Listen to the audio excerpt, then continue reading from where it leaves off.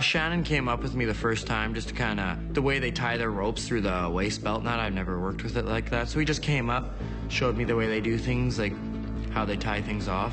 Holy, I only got a belt laced on. How far? I should be able to reach from here, you think? The belt's just tied on just to a regular nylon rope. Fuck me, man. I'm nervous as right now. Oh, yeah. Look, I show you where to step to, because you don't want to stay right there, because the tones will swing over and hit you. Holy. I'll wrap my chain on it, put the tones on it, or use zip tone. If you stand in the wrong spot, that swing can hit you. I'm not gonna fall. I got this. It's kind of just playing with everything, getting your ropes the right length, just so you feel safe up there, more or less. If I die, I'd love you to be back.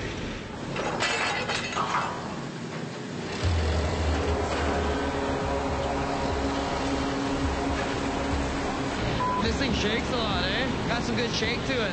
As soon as I got up there, and the first time the driller hit the throttles and started pulling pipe out, I could just feel the whole rig just shook, and it kind of caught me off guard. Almost threw me right off the monkey board. I definitely felt it, and I got a little nervous up there, I'm not gonna lie. Ah! How do you do it? You make you guys look so easy. A slow green derrick hand, he'll slow the whole job down for everyone on the rig floor.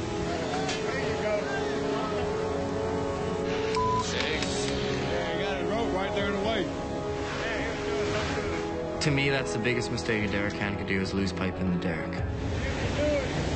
Pull on that. You do not let that pipe fall into the derrick. You hold on to that like it's the end of your life.